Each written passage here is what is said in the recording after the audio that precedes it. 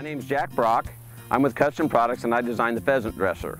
And I'm going to show you now how this thing works for cleaning birds. All right, now here we are with the Pheasant Dresser in the stowed position. This is how you transport it. Now we're going to put it together and ready for the operating position. You have to undo the tilting bolt with the wing nut here. Then we can open up the Pheasant Dresser, put the bolt back in the operating position, put the secure nut on, tighten, and now we're ready to put it into the hitch. To do that, we have to raise the tailgate up, and then we pull the hitch pin, put it into the receiver hitch, put the pin back in it.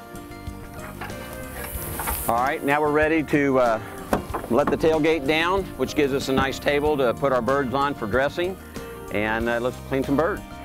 Next, we have to remove the feathers and skin from the breast of the bird to bare the breast to see where to put the pheasant dressing pin in.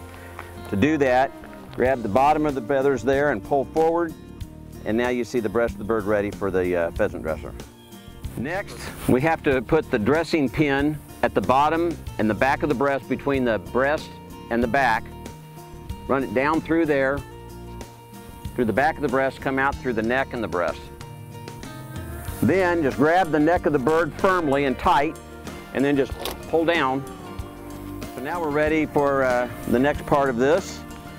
And the final stage is to remove a wing, which allows another wing to identify the breast, and now it's ready to clean and for transport. Once the breast is ready for transport, you can take the legs and skin them out if you want to preserve the legs and take them with you. Again, they'll have the foot on here showing that it is a rooster and legal for transport.